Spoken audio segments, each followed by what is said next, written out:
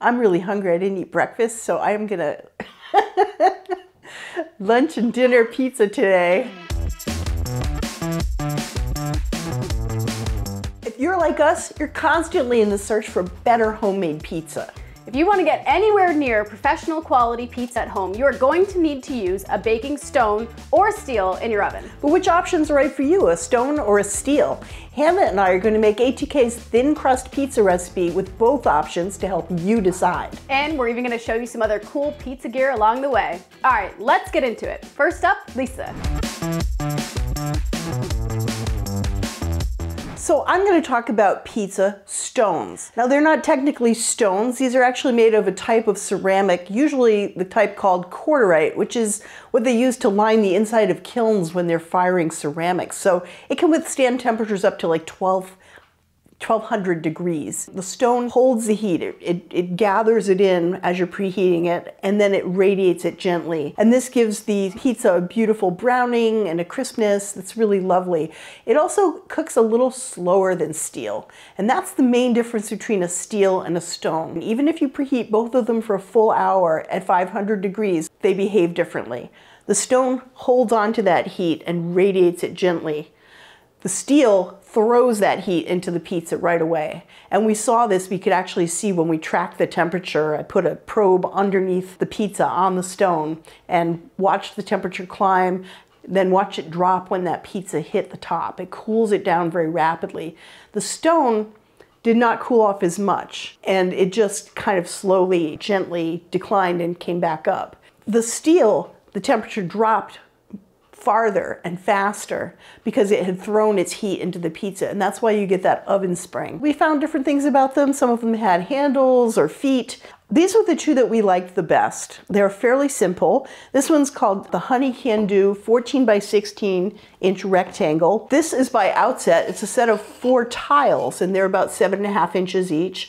It's about a 1/4 inch thick. Now you might think that these tiles don't have as much oomph in them as a thicker piece of corderite, and they actually were fine. They did really well. They made great pizza. And the benefit of these is, unlike these big ones that are heavy and, you know, hard to move around, these little tiles, I can hold this whole stack. And you deal them out like cards. You put them right into your oven on the rack. You arrange them. They make a 15-inch square. They heat up in the oven for an hour. You put your dough on and it will bake. It will cast that heat into, it will radiate intense heat into the dough and bake it much more effectively than if you tried to bake on, say, a rimmed baking sheet. Now, when you go out and you look for a pizza stone, you often find something that looks like a pizza stone. It's round, it's about the size of a pizza. You don't want that. You want a bigger shape, like this rectangle. This one's 14 by 16. The reason is, if you're trying to drop a 13-inch pizza on a 14-inch circle in the hot oven, you're gonna miss, and unless you're real good at it. And you just want that little bit of extra wiggle room for putting something down. So in general, all of the stones and steels that we tested were either square or rectangular and at least 14 by 16. To keep these clean, just brush them off. You do not want to soak them and get water in them, because then when they heat up, that water expands, and that's how you get cracks. You don't want to put soap on it because the soap will go into, it's porous. So it will go into the pores of the stone, and then when you go to bake, the soap will come up and make your food taste soapy. You don't need that. These will be clean as long as you put them in the oven and you preheat them for a full hour at 500 degrees. That's going to kill anything that's on there and turn anything that's stuck on there to just harmless ash. So I'm going to put them in the oven, and then we're going to preheat for an hour, and then we're going to make some pizza. So one of the things that we love about making pizza is that it's so easy if you have a food processor. This is our winner. It's by Cuisinart. It's a custom 14. It's a 14-cup model. Holds lots of food. It's a nice thing to do, to go a little bit bigger with a food processor, because you can always do less in a big food processor, but you run out of space in a smaller one. So 14 cups. It's not that big. It's very simple, has very easy controls. Our recipe for thin crust pizza lets you mix the dough right in the food processor. It takes a couple minutes, and then you put it in the fridge for 1 to 3 days. So you can make it in advance. It makes enough for 2 pizzas that are 13 inches across. It's really simple. So let's get going.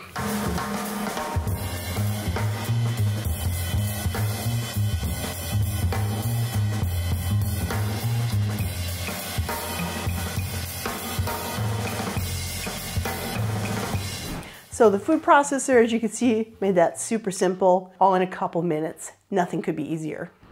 So I want to talk about pizza peels. We've tested a bunch of these, and this is our longtime favorite. It's an updated version of it, which we really love. And this is our basic wooden peel. If you just want a classic peel and don't want to spend a lot of money, this is about $22, and it's a nice, comfortable one. It feels good in your hand, has a nice thin leading edge, and it's terrific. But let me tell you why I really love this guy.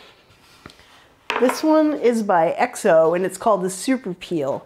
It's a composite peel. They also have a wooden version. This one has a conveyor belt-like pastry cloth on it, which you can take off and clean. It's just got a little clip.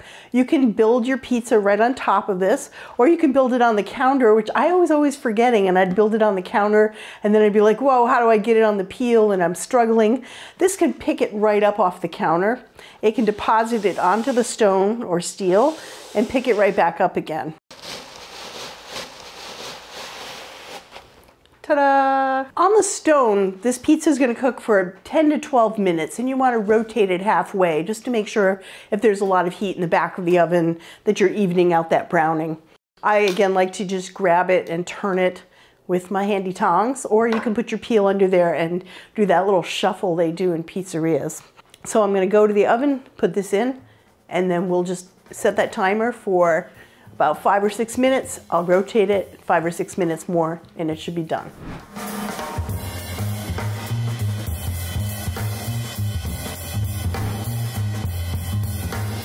Look at that. Pretty pizza. So perfect.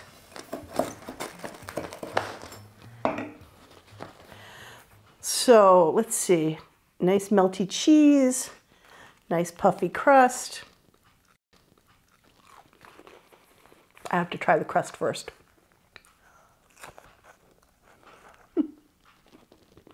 You know, homemade pizza right out of your own oven, very simple. Can't beat this. All right, so let's see how Hannah did with the baking steel. My pizza's all rolled out. Now it's time to put the sauce on.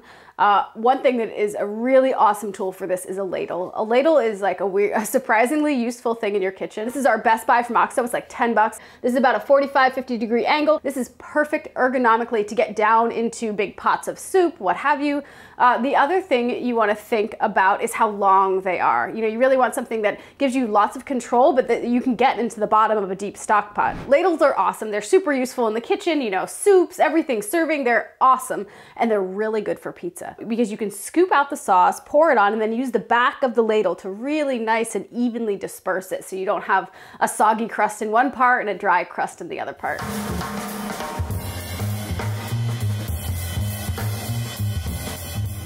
All right, so I have a baking steel here. Lisa actually just wrote this review. 2 steels tied for the win. I have one of them here. This is the Nerd Chef. The original baking steel is the other co-winner, and both of them were truly fantastic. I actually finished reading her story, immediately went and ordered one for myself. One pro of the steels is they're basically unbreakable. You know, the stones are fallible, especially, you know, if you have a hot stone near water, it can crack it. That is a thing that is very common. So you really have to be careful. As far as like cleaning, this goes for steels and stones, just do less. Don't wash them. Don't use soap on them.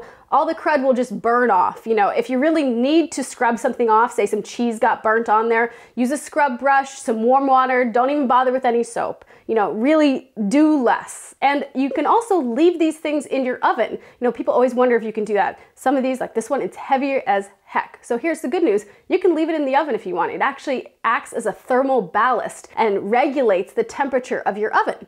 You know, if you don't want to put something directly on it that you don't want to have some extra browning, because it will help with browning. And if you're cooking something delicate like cakes or cookies, you do want to take it out of there. But for other things, you can just leave it in there and let it help regulate the temperature of your oven and give you a little extra browning boost. All right, so you preheat these the same exact way you do a stone. You put it in the oven for an hour at 500 degrees, and then you're ready to go. All right, so a little mid-cook update. What I just did was switch from bake to broil. And that's because the baking steels are actually so powerful, you have to like harness their power a little bit, or they will cook the bottom of the pizza before the top is done cooking. So if you switch it over to broil, the steel is still cooking the bottom really nicely and the broil is gonna brown the top. Let me give you a peek. Holy moly.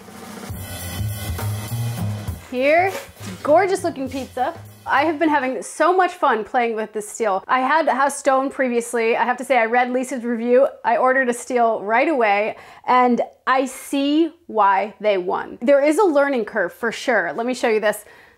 I burnt the top of the first one because I tried to use the broiler, but after about the second or third pizza, I really got the hang of it. And the thing is, the steels conduct heat so much better that you actually have to harness it. You know, you have to learn how to dial it in. You know, your oven is going to be different than my oven, so you really have to like get the feel for the steel in your oven. But once you do that, I mean, this thing is unbelievable. I've eaten a little bit already and it's absolutely delicious. Pillowy inside, crispy outside, totally gorgeous. So I want to show you the bottom of this. Check out the bottom here. Look at that, absolutely gorgeous. I mean, my goodness. All right, so I'm gonna cut into this now. I have our winning pizza cutter here from OXO. You know, to all you people who always say, oh, you guys are sponsored by OXO, we are not. OXO makes some good tools. They make some bad tools too. I hate their oyster knife. Pizza cutters though, this thing is unbelievable. Huge wheel, huge comfortable handle, super sturdy, cleans up easily in the dishwasher. This thing is fantastic. I made this. This is pepperoni and peppadew peppers. It's called the Pep Pep.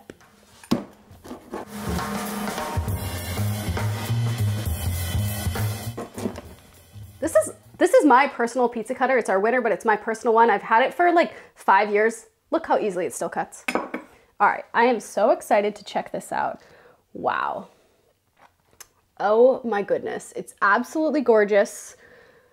Huge air bubbles in there. I'm gonna try a bite.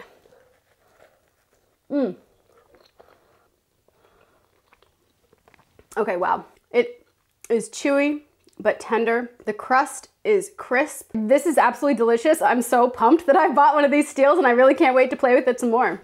If you really want the ultimate at-home pizza setup, you can put a steel on top of a stone. The stone acts as a thermal ballast, which means it regulates the temperature of the oven, so you can cook pizzas one after another without waiting for the steel to heat back up again. The stone is there underneath it, keeping it warm, and that is truly the ultimate pizza setup. I had a stone before, now I have a steel. I can't wait to try both together. So as you can see, you can get good pizza from a stone and you can get good pizza from a steel. A stone, think of a stone like a Toyota. You know, it's a great, reliable car. It's gonna get you to work. A steel is like a Ferrari. It's hard to handle, but it's fast and it's exciting. There's a learning curve. You know, you really have to harness it. Once you do, it can truly take you to new heights with pizza.